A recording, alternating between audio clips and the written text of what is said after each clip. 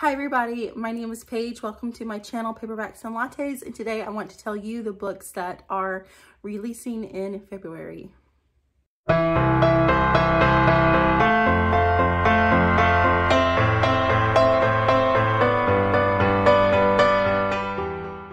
So I have this idea of doing a video at the beginning of every month, letting you guys know about some romance books releasing for every month. So I didn't do it for January because, I just came up with an idea, but I thought this would be a really cool way of letting you guys know of books that are releasing each month. So let's go ahead and get started. These will be all books. These are all romance books that are releasing in February.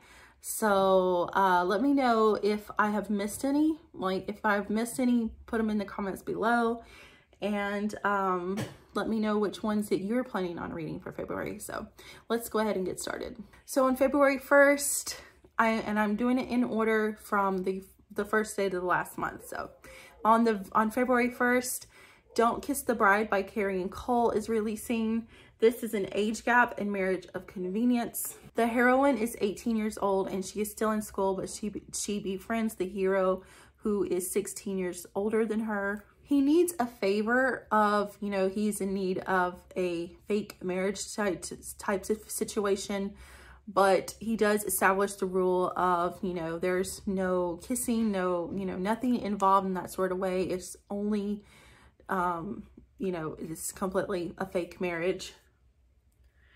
But they end up breaking the rule and that fate seals them forever. So, of course, as they're this fake marriage of convenience, they discover that there is more to it than their feelings grow and develop, and it sounds really good.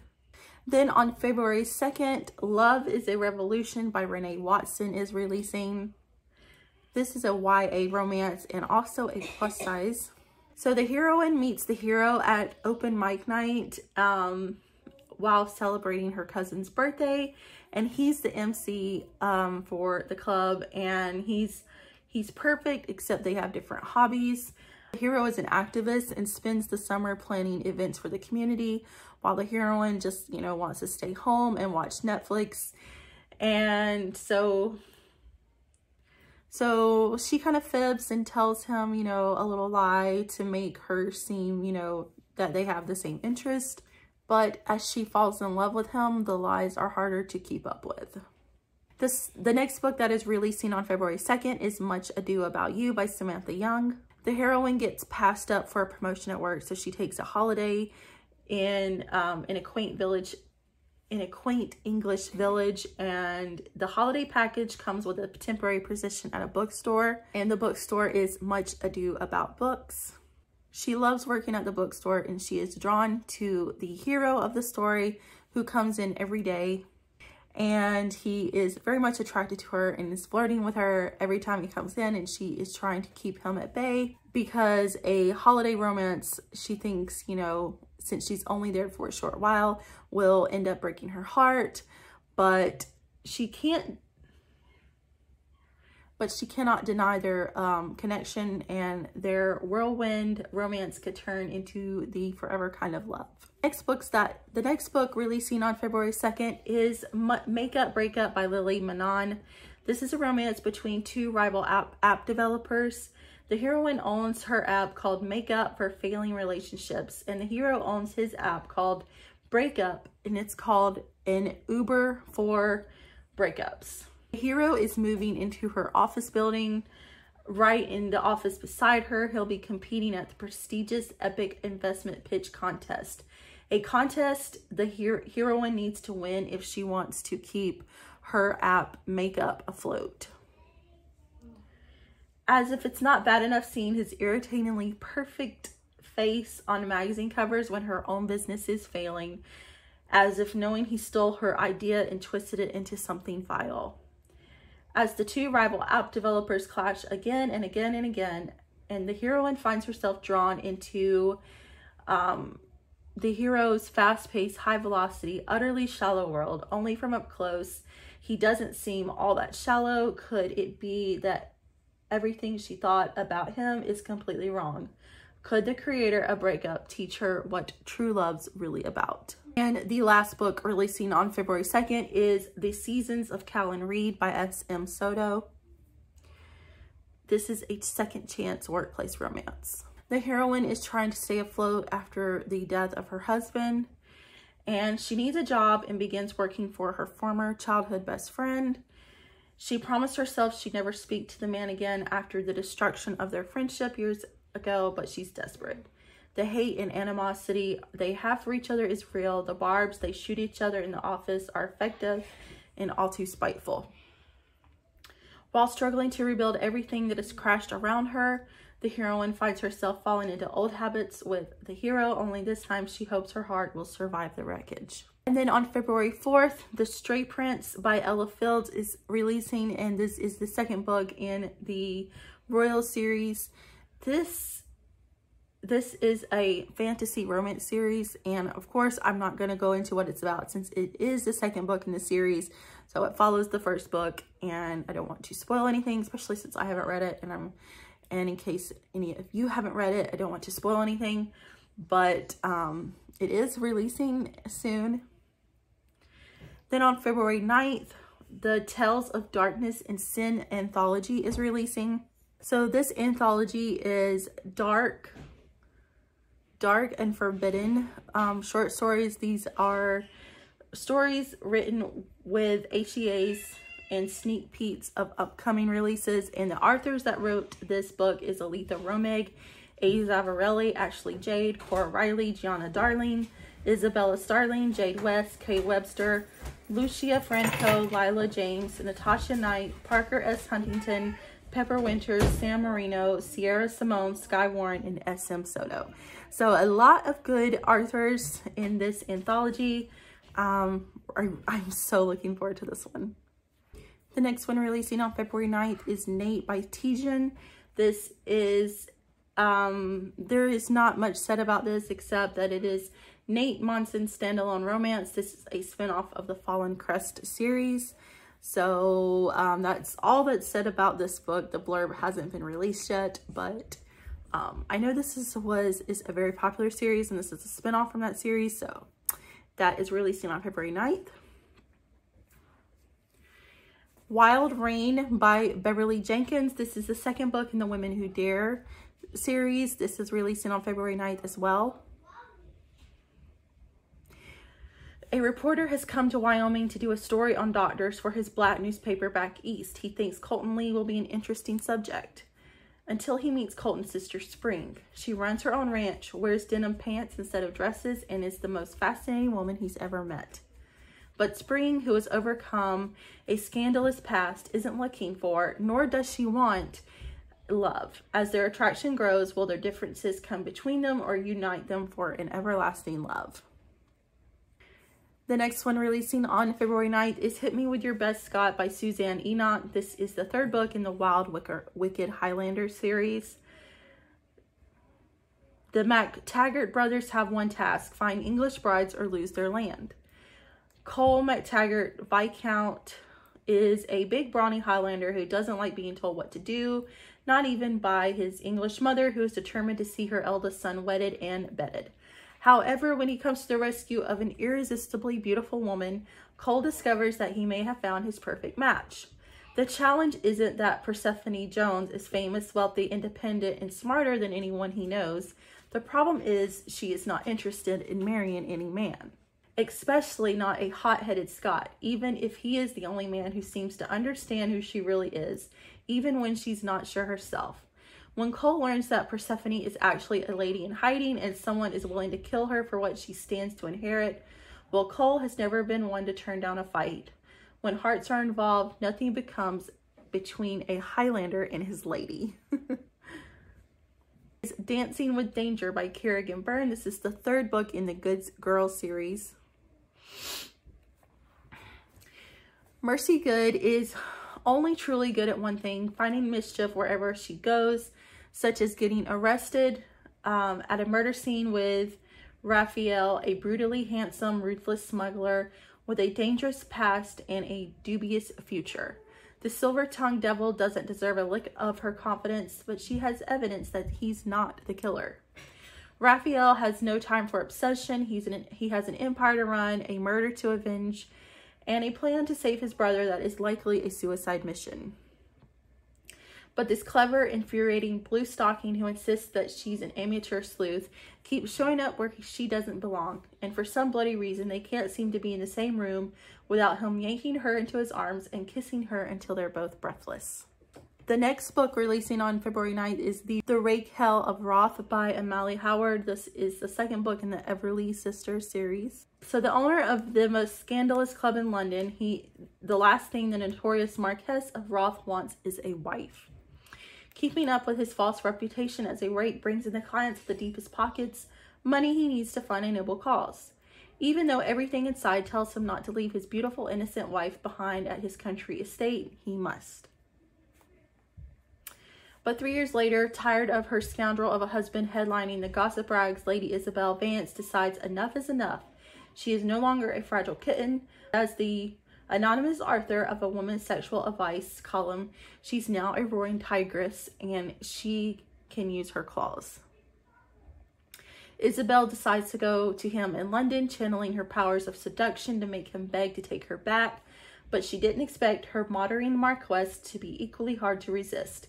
Now the game is on to see who will give in to the other first, with both sides determined like hell to win. The next book releasing on February 9th is The Duke Heist. This is #1 in the Wild Winchester series. Chloe Winchester is completely forgettable, a curse that gives her the ability to blend into any crowd. When the only father she's ever known makes a dying wish for his adopted family of orphans to recover a missing painting, she's the first one of her siblings turned to stealing it back. No one expects that in doing so, she'll also adopt a handsome duke. Lawrence Gosling, the Duke of Faircliff, is tortured by his father's mistakes. To repair his state's ruined reputation, he must wed a highborn heiress. Yet when he finds himself in a carriage being driven hell for leather down the cobblestone streets of London by a beautiful woman who refuses to heed his commands, he fears his heart is hers. But how can he sacrifice his family's legacy to follow true love?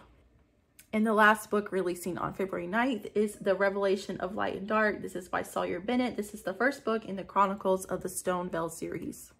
From a young age, my mind has been plagued with things only I could see. Some hauntingly beautiful, others completely terrifying. Never knowing if these visions were real or just hallucinations, I learned how to lock them down and ignore them.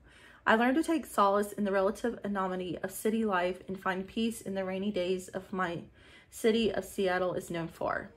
But just when I think my life is getting on track and my dreams are achievable, a moment of weakness causes me to learn a hard and fast lesson. My entire existence has been a lie. Now I'm faced with a new reality that's implausible as it is fantastical. Filled with realms and veils, light and dark, fae and demons, gods and angels, things I don't understand but am forced to acknowledge. It doesn't help that the man teaching me about my unique gifts is the gorgeously handsome Kerrigan Byrne, one of Seattle's rich and most powerful men. He intimidates, annoys, and intrigues me all at the same time. I don't trust him, and yet there's no one else to help me. No longer certain who put my faith in what to believe or how I fit into it all, one revelation is clear. The world as I know it will never be the same again. So then we skip to February 16th, and the first book to release on February 16th is Like You Love Me by Adrianna Locke. This is the first book in the Honey Creek series. This is childhood friends and marriage of convenience romance. So to save her Tennessee bed and breakfast, Sophie Bates needs a fast cash miracle. Holden McKenzie, her childhood best friend, needs to prove a prospective employer that he's a committed man. Their fortunes on the line, Holden proposes a solution.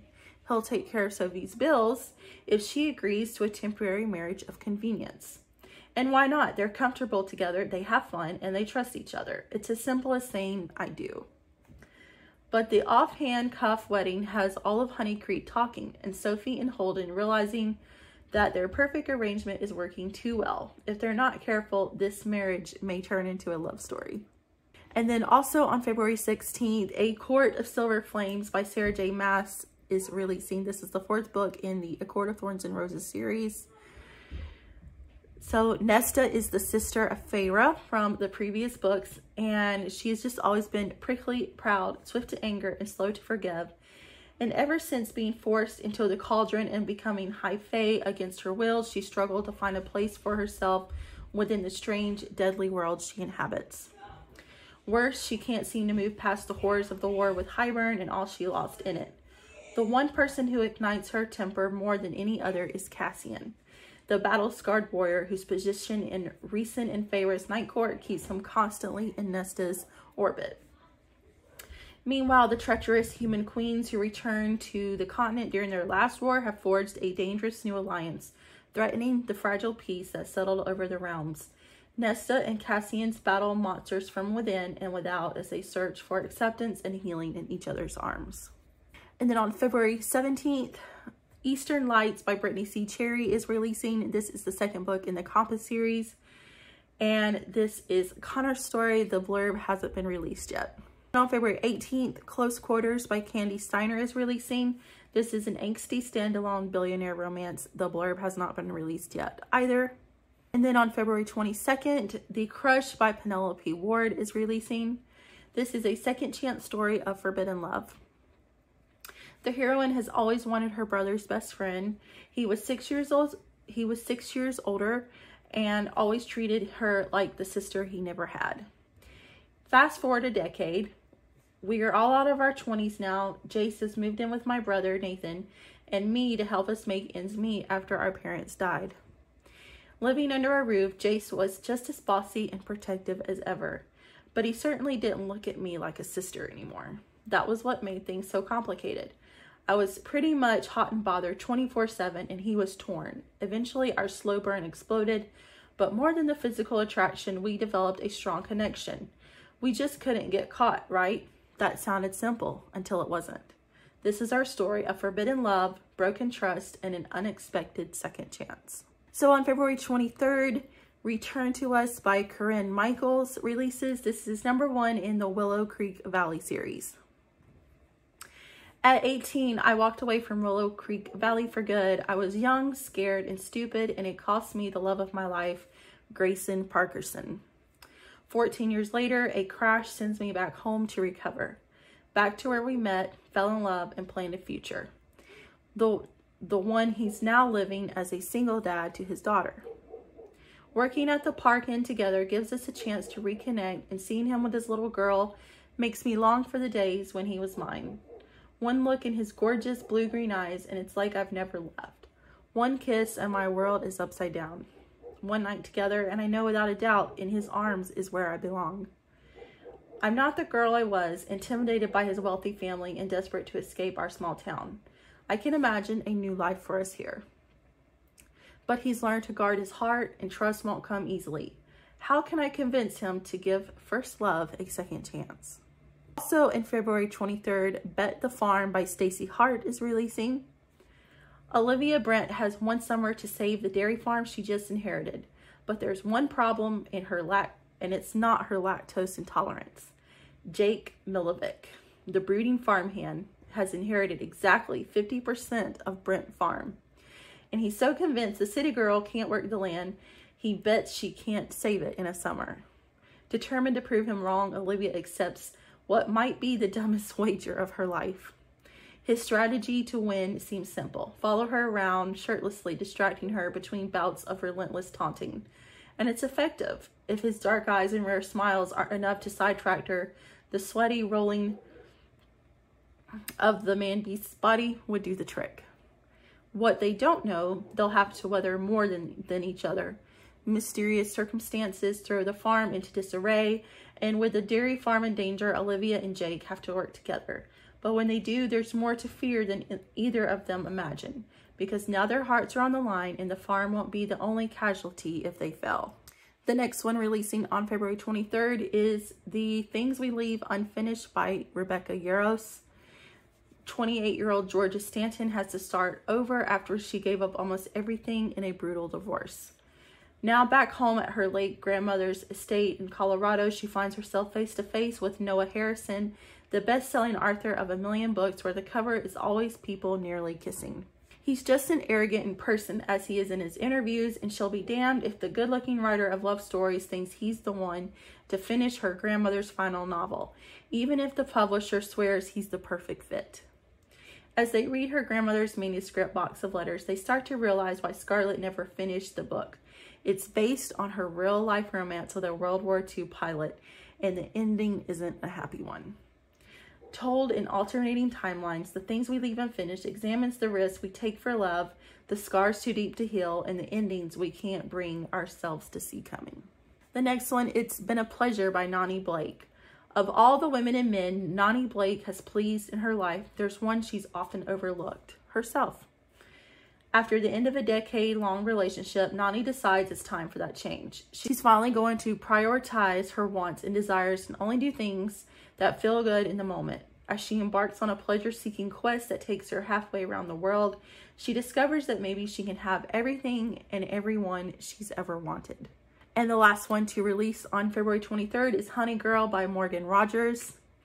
With her newly completed PhD in astronomy in hand, 28-year-old Grace Porter goes on a girls' trip to Vegas to celebrate.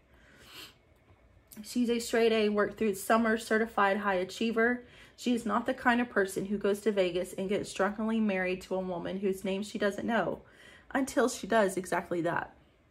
This one moment of departure from her stern ex-military father's plans for her life has Grace wondering why she doesn't feel more fulfilled from completing her degree. Staggering under the weight of her father's expectations, a struggling job market, and feelings of burnout, Grace flees her home in Portland for a summer in New York with a wife she barely knows. In New York, she's able to ignore all the annoying questions about her future plans and falls hard for her creative and beautiful wife. But when reality comes crashing around, Grace must face what she's been running from all along: the fears that make us human, the family scars that need to heal, and the longing for connection, especially when navigating the messiness of adulthood. And the last book I have for February is on February 25th.